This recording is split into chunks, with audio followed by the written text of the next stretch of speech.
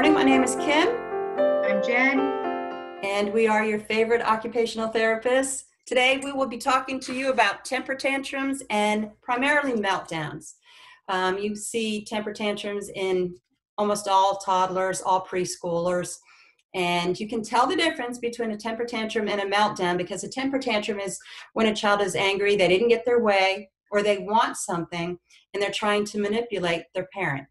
As soon as you can tell that it's a temper tantrum, because as soon as they get what they want, magically the crocodile tears have gone away. Sometimes they get a little smile of happiness on their face. And during the temper tantrum, you can often see them looking out of their corner of their eye at you because they want you to watch them. When they're having a meltdown, none of that is true. It is out of their control. They are not trying to change your behavior whatsoever. They are usually very overwhelmed at either what's happening in their environment, if they're hypersensitive to sounds, to touch, to sights, if there was a transition that they weren't prepared for, if they aren't feeling well, if their stomach hurts them, but they can't tell you, if they want to communicate something with you, but they can't communicate because a lot of our kids with sensory processing disorder, autism, are delayed with their speech. All of those things can lead to a meltdown. And so we're going to talk about the 5 stages of a meltdown right now. Yes, we are. We're going to show you the 5 stages of a meltdown. Number 1, your child is calm and content and happy. And in the OT world, we'll call that the green light state or the calm alert state. Everything is going well. Stage 2, there is some trigger, and you may not know what that is right now, but as you start to think about meltdowns with your child, you're going to want to be a detective. We've talked about that, or a super sleuth, where you try and figure out what the trigger was before there's a meltdown, because 100% of the time there is a trigger. Again, if you haven't worked with an occupational therapist, you can get one in an early intervention program in your state. Early intervention is for children under the age of 3, or you can find an occupational therapist in an outpatient clinic that can do some sensory testing to find out if your child is hypersensitive to sounds, to sights, to touch, to movement, to anything in the 8 sensory systems. Or transitions, or is it the way their stomach is feeling? But there is a trigger, and we want you to spend some time trying to figure out what that is. The next thing will be subtle and not so subtle signs of distress. The trigger has bothered them, and they're either beginning to vocalize differently. If they don't say words, the vocalizations might be different. They might start hand flapping. They might start pacing. They may start hitting themselves. They may get angry. They may hit others. I've had some kids who were calm and then all of a sudden picked something up and threw it. So they're showing you some signs of distress. In stages 2 and 3, that's when you can make the biggest changes, and we'll talk about that in a minute. Stage 4 is the meltdown. That child is no longer in control, and you're not really in control of what's happening with them, other than your primary job at that stage is to keep them safe, and we'll talk about that. And stage 5 is regrouping. So now we're going to go back and start in number 1, calm. And calm has 2 components. If you know that you have to give your child a transition, if you know you have to take them to the doctor, or you're taking them to a restaurant, or you're taking them to the grocery store, there might be things that you can do to really induce a state of calm with them if you know that those activities are going to upset them. And Jen is going to talk about some of those things that you can do before you take them to a trigger state. Yep. So what we want to do is give you a big bag of tricks. We want to make sure that you have a lot of strategies so that when your child is going to have a meltdown or is in distress, we can get them out of it before a meltdown. That's, I guess, what I really want you to do, is to preempt the meltdown. So we're going to go through the sensory systems, and we're going to give you a variety of ideas. And every child is different, so you have to figure out what works for your child. And also every day is different. So what works today might not work tomorrow. So let's start with the vision system. Some ideas for the vision system. I have a sensory bottle here that I made, and this is a super simple one out of a plastic bottle, just in case they do chuck it. I've got some blue food coloring in there, and some sparkles. I didn't add glycerin. There are some other recipes out there, but this is really just to help them calm. You can use lava lamps. Sometimes kids like fish tanks. They have those toys that they're kind of like this, that you turn upside down and the things float in there. So you buy it commercially. But you can use this to help calm them, but also for the vision system, but also as a transition. When the glitter is at the bottom, that's when it's going to be time to leave for the store or whatever. So the vision system. Do you have any more for that, Kim? I do. So transitions are frequently triggers for kids. So they're enjoying what they're doing, and you need them to stop to take them to the store. So we need to figure out a way to give them a warning. This is a free app on my phone, and you can set this for any amount of time. I have it set for 10 seconds, and I want to let them know that we're going to be going to the grocery store when this goes off.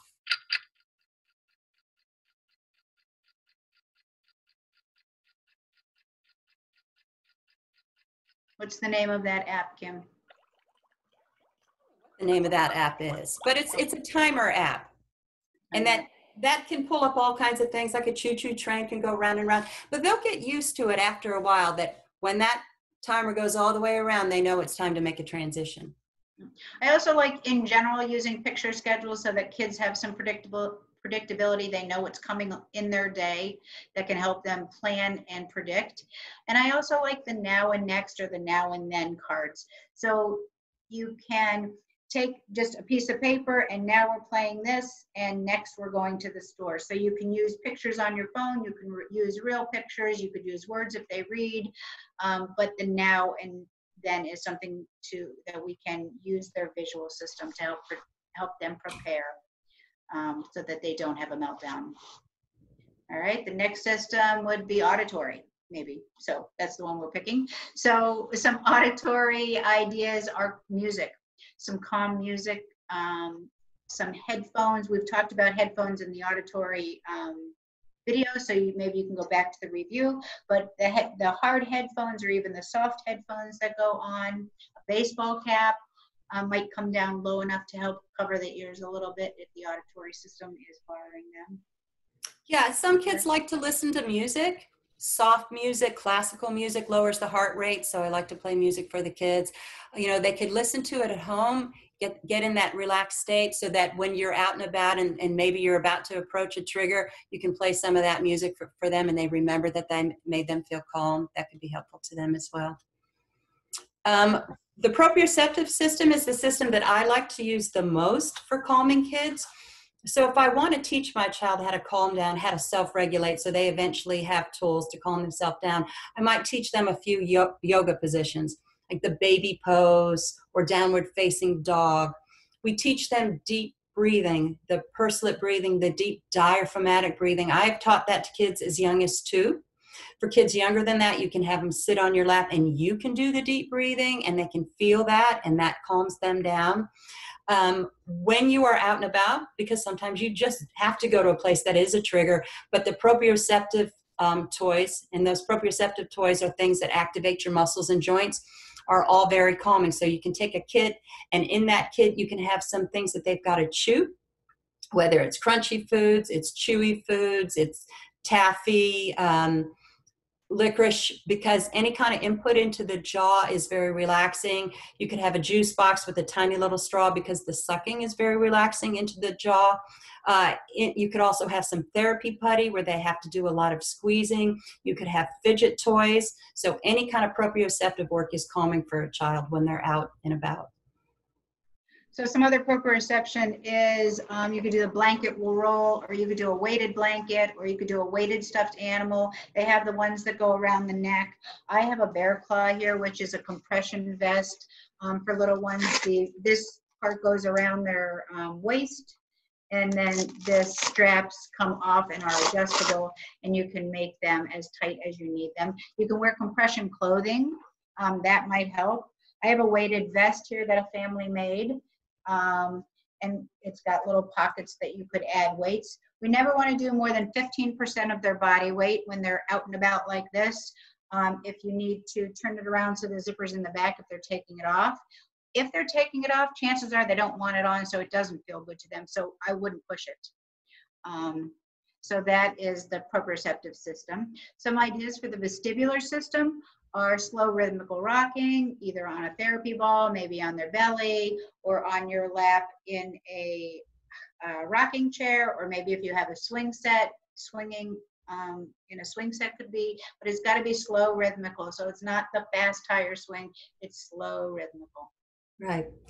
And the other thing that we've talked about before is counting. Repetition is very, very relaxing to kids with sensory processing disorder or autism. So when you're home and relax before they're exposed to a trigger, you can do some deep breathing with them and just do some slow rhythmical counting, so that if they begin to associate that with relaxation. So if you're out and about and they're exposed to a trigger, just start some slow counting with them again, and they'll associate that with relaxation.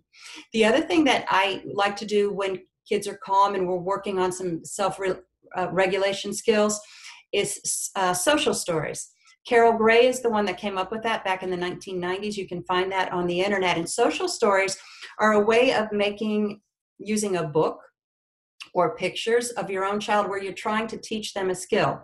So if they want to learn about going to the grocery store and staying relaxed, you can have pictures of them in the cart, pictures of them playing with one of their fidget toys, pictures of them looking around, so that you're showing them the experience of going to the grocery store where they're not getting upset. You can do a social story with any activity that you're trying to teach them, whether it's getting dressed, eating with utensils, getting in the car, going to school, but lots of pictures of them doing the activity, and show them that book over and over again so they start to have a new idea of what that activity feels like. And along with that is kind of video modeling. Sometimes I take videos of my kids being very happy and playful, and I'll show them that video, like, remember, this is what we look like when we're happy and playful and calm. The only other thought I had when Kim was talking about the counting, I've actually had some success with counting when kids are in the very, very, very beginning stage of a meltdown. If I can do the counting to 10, it calms me down, it calms them down, and I've had some success with that, just slowly counting to 10. Yeah. And then actually saying, I am calm. And then I'll start all over.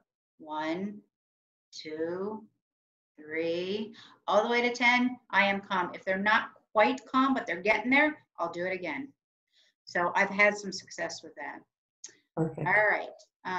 Ready to move on? The oral system. So Kim has touched on that for the proprioception system, because it was working on the strength of the jaw. But the oral sucking is also very, very calming. So sucking through a straw is good for that. A lot of our kids have pacifiers late in life, and if your child still has a pacifier, that might be helpful. Sucking on a lollipop or a popsicle, something like that, that might be helpful. But blowing activities are also for breath control really, really good. I love having a bag of blow toys, whistles, the flutophone, those little party favors that go out and come back in. So having a bag of blow toys for them would be very helpful, and also work on that breath control and calming. Mm-hmm. You could put some fruit leather, you could put some beef jerky, crazy as it sounds. Lots of kids like beef jerky, and those things are very, very chewy, and that's very relaxing input into the jaw. So you can have those in your little sensory kit when you go off to the store. Yeah. And then the tactile system, I like, Kim's already talked about some of them for the proprioceptive system, but also like the koosh ball, or those little stress balls, or the balls that light up, which would also be part of the visual system. So sometimes it's hard not to mix sensory systems just because everything's closely related. But that might help. Some of my kids like lotion, and especially if it's smelly lotion. We didn't really talk about the smell, but that might be calming for them. Lavender is super calming. We can, if you diffused things, if oils were your thing, that might be calming for them. Kind of put those two systems together. Anything else, Kim? Yeah, that's good. All right, so those are some tricks that you have that you can use to work on in the calming stage to help your child self-regulate to preempt a meltdown. Exactly. And number two is the trigger. If they're very young children and they haven't learned how to self-regulate, how to self-calm, you might want to avoid those triggers. Again, work with an occupational therapist if you need help figuring out what those triggers are. Transitions, communication frustrations, sounds sensitivity, sight sensitivity, tactile sensitivity, movement sensitivity, so that you can avoid those triggers while you're helping them to develop the skills for relaxing. Anything else on the triggers, Jen? No, but I did have another video, if I can do this, on a sack. I did not do that one. Let's see if this works. Yes. So this is a body sock. Oh, they do not want to play my body sock. Oh, I don't know why. Anyway, you can see it's a body sock. They go in there and they stretch. I have a calming spot you could see in the corner of this room.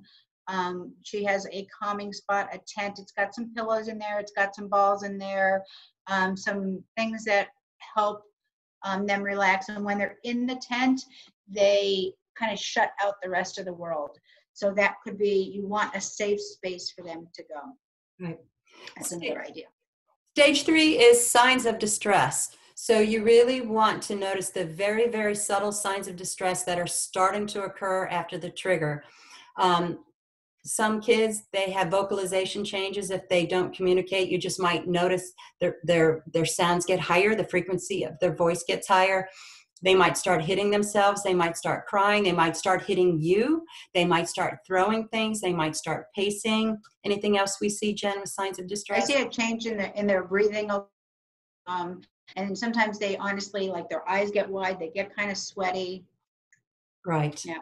And that is right before a meltdown. So if you can remove the trigger situation at that point in time, start doing some of those relaxation strategies that we talked about earlier, you might be able to ward off a meltdown.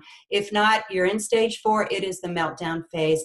There's nothing that we can do to stop that at this time. Our job is to stay as calm as we can, which is really hard, especially if you're out in the community and people are looking at you.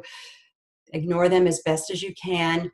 And get your child to a place where they are safe. If you're at home, hopefully you have a place like Jennifer just showed you where there's a tent that the child associates with relaxing, or in their bed, but very safe. A lot of our kids like to hit their heads or hit themselves, so we want to make sure that they're not doing that. On a few instances, I've had to order soft helmets for some of my kids who really will find bricks or something to try and relieve the stress by hitting themselves. So we want to keep them as safe as we can.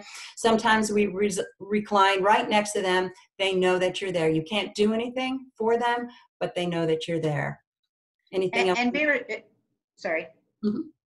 And be respectful that sometimes they're like, if it's their tactile system that's off, they don't want to be touched. But sometimes like kind of firm pressure, or maybe sitting on your lap with a tight hug, that might be calming to them. But my other piece of advice for you is to shut your voice off, that they are already overwhelmed. They can't, when they're in the limbic system of their brain and they're crying and they can't hear, they can't think, they can't reason, they can't take any information in.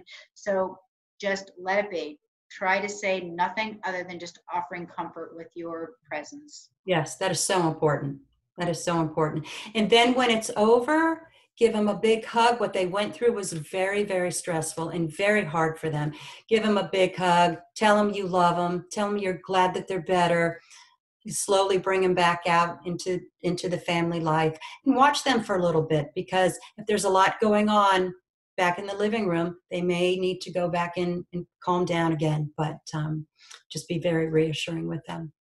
So if it was a short-lived meltdown, maybe it was just a couple of seconds or maybe a couple of minutes, and you think it was related to what they were working on, I would help, if you think it's appropriate, help them resolve that issue. And maybe just cleaning up and being done with that toy is part of it. There's a very fine line between meltdowns and behaviors.